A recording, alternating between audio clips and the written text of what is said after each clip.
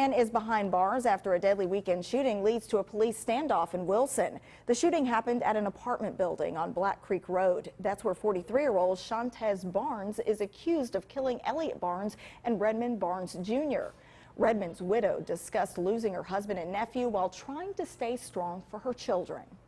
I lost my brother in 2010, so I'm really still broken up from that, and then now losing a nephew and a husband all at one time is really hard. I don't know how, to be honest, that I'm able to deal with it.